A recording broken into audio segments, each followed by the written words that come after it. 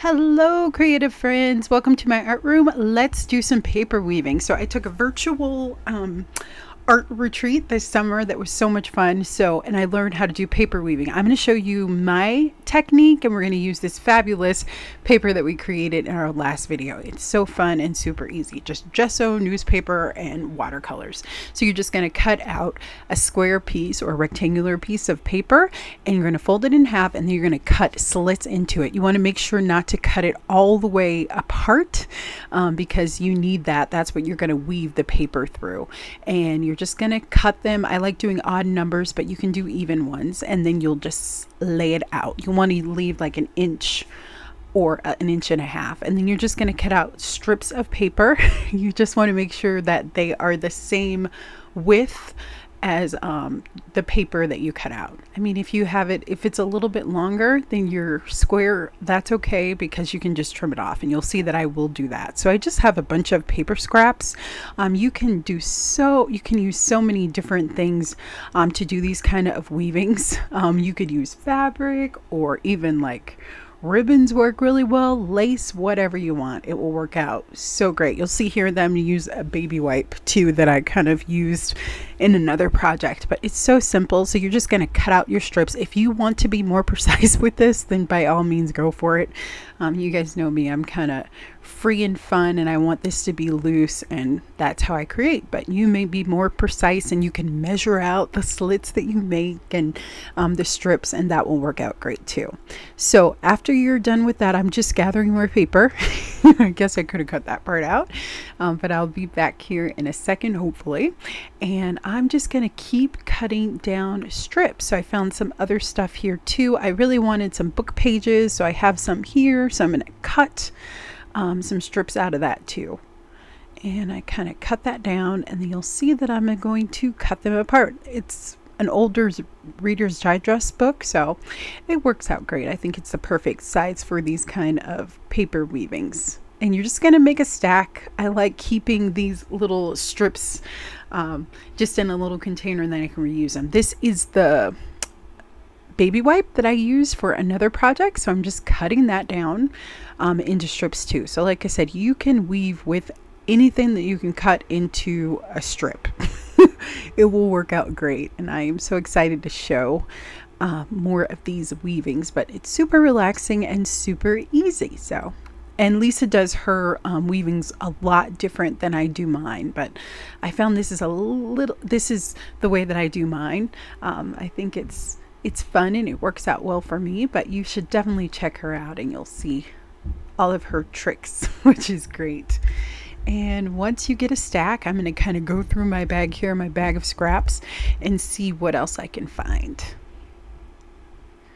But paper weaving is so fun. I remember that I used to love it so much when I did it in school. And I'm just going to open up this envelope. It has a beautiful pattern. Now what I noticed is that I needed more contrast in my strips. So contrast is key. So it's nice if you have kind of a bold kind of pattern.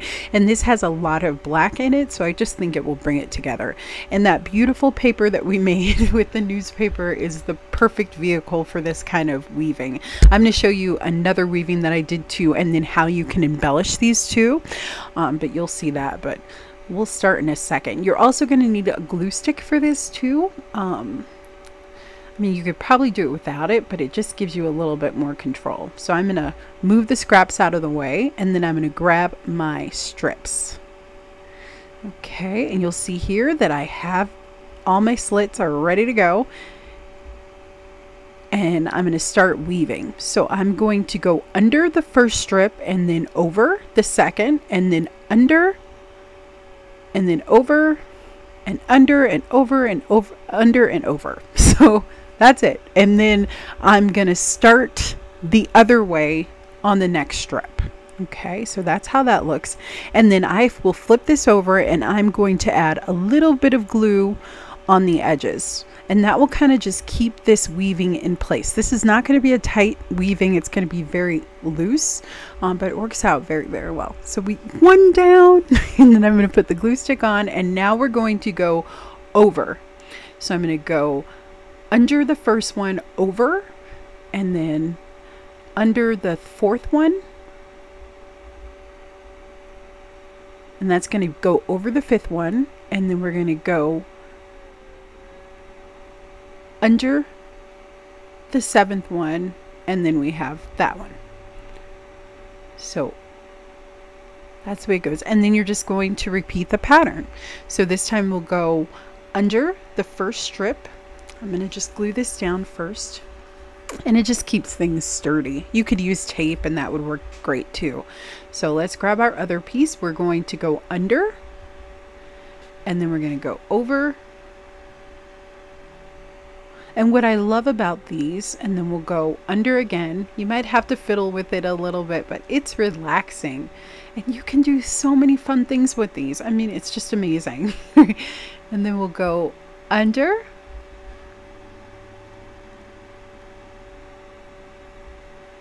And then we're going to go under again for the last little piece.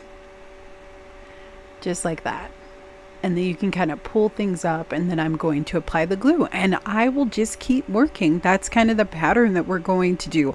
And I like to cut odd number of strips for whatever I'm weaving, but you could do even ones too. And I'll kind of show you that I start out with like an even number in the other one that I did, and then I add another strip, and I just like the way that that looks. It's just a preference thing. I think it looks great either way. So we're going to do the same thing. We're going to go over, and then under the second one, and then the third one we're going to go over, and then under, and then we're going to go over and under. And they're both going to be over the first and the last. So that's just a good way to know. And that was the baby wipe that I used. So you'll just apply a little bit of glue, and you just keep going.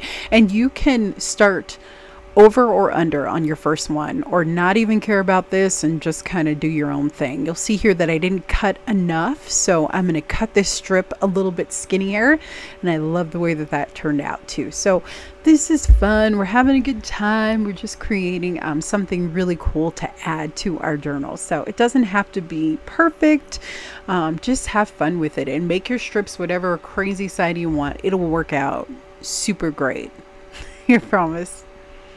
And I love these. I've already used them in my journal. I'm going to post a video on my Instagram and maybe on YouTube Shorts. I'm not sure. And I will show you how I use one of the weavings. I'm going to use the other one. So you can just cut the slit a little bit more if you need to. I didn't cut up enough to the edge. So I'm just being careful not to go all the way to the edge, but just to give myself a little bit more room to weave. And this will be my last piece, and then I'm going to trim. So you can make lots of little strips or bigger strips. Whatever you want is fine, and it will all work out. And this is a great technique to do with kids, and I find it relaxing, especially with this technique, because you're working on, you know, you're just working on just putting the papers through the strips that you created. So it makes it super simple, I think. And then I'm going to trim off the edges of my paper, and I will save those scraps because I'll use them for something else. But I love the way that this turned out. It has that beautiful texture from the newspaper, and it was really fun and super simple. Now I am going to grab another one. So I'm going to grab a piece of book page, and I'm going to weave that one so you can see it, and I'll let you watch, and then you'll see how I embellish it. So you just need a couple things, super simple. And please don't forget to like and subscribe. I really appreciate you, and turn on those notification bells too so you don't miss any of my videos. Thank you so much for all your comments. If there's something that you want to see, please leave it in the comments so I can create a video for you. You can even take a pencil and kind of make sure that you don't go too far or you don't cut open the edge too. But you'll see here that I'm going to do an even number of the strips, and I didn't like the way that that was, so you'll see that I'm going to cut another one too, so you'll see. But I'm counting them out. I think I did 8, so I'm going to actually add 9. And I'm just making sure that everything goes to the line, and then I'm going to lay everything out, and then I'm going to grab my strips and start working. So I'm going to start under again, and I'm going to go over and under and over and under. under and over, and you'll see here that I'll be like, okay, but it doesn't match the other end that I started with, so I'm going to cut another strip. So if you don't do odd numbers, then it won't match, so just keep that in mind. Okay, I believe that's true. 1, 2, yeah, 1, 2, 3, 4, 5, 6, 7. Yeah, I only did 7, so I'm going to cut 8. So maybe you need to do even numbers. I don't know, but you'll figure it out. Okay, so let's count. 1, 2, 3, 4, 5, 6, 7, 8, 9. Yeah, so I think there is 9 there. Yeah. Okay, and then I'm going to apply glue on the edge, and I'm going to speed this up so you can watch me do this a little faster. But thank you so much for watching, and I will see you for next week's video. Happy creating. Bye bye, my wonderful creative friends. See you next time.